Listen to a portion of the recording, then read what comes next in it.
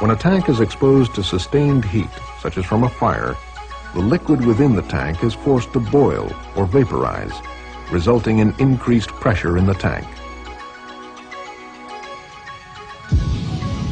To prevent overstressing the tank, the relief device activates, venting the excess pressure.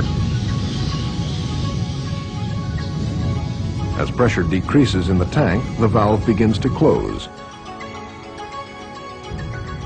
With continued heating, pressure again builds, causing the relief valve to reopen.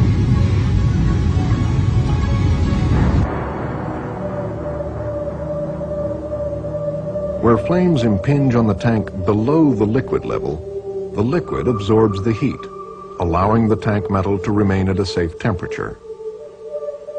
With continued relief valve operation, the liquid level drops, exposing a greater area of the tank to the effects of heating.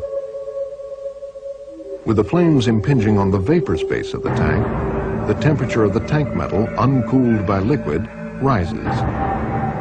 At some point, due to the vapor pressure from within, the tank metal begins to weaken, stretch, and eventually tear.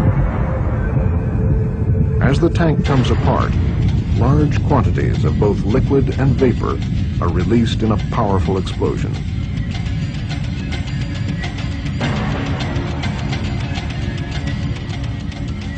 The heat radiated is sufficient to ignite combustibles and cause burns great distances from the explosion.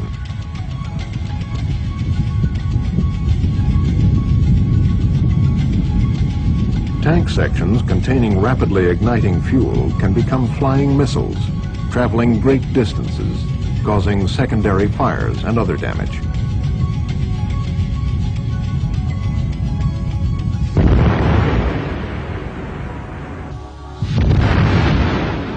It all happens quickly and with little warning.